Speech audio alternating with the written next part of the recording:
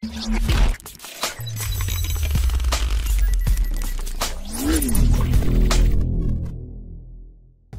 this video, we are going to look at a way of visualizing outcomes from a set of probability events.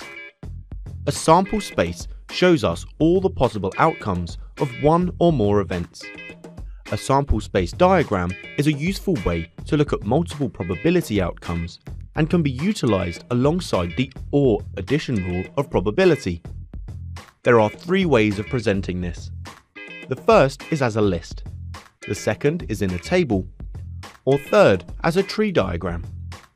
Here we will focus on lists and tables, but if you want to learn more about tree diagrams, watch this video.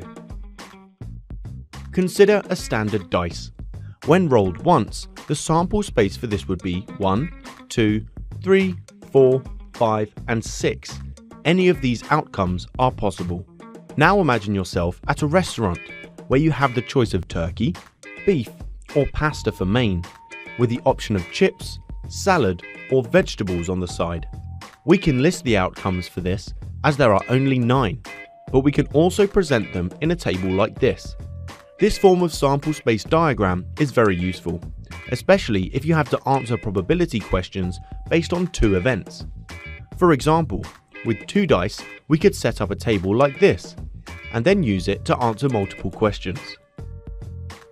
Let's have a look at an example. What's the probability of rolling 2 dice and getting any 2 odd numbers? Pause the video here if you would like to have a go at working it out yourself.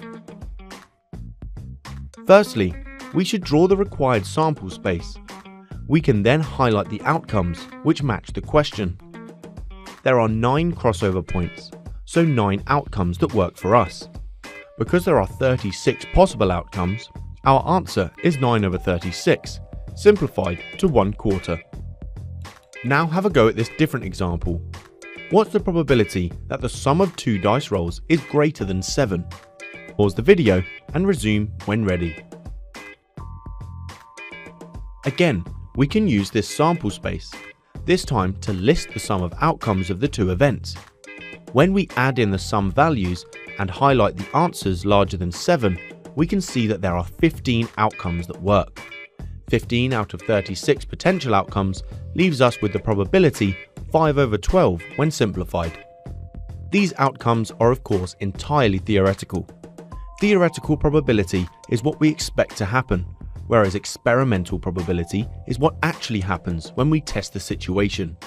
Generally, the more we try, the closer the experimental probability gets to the value of the theoretical probability.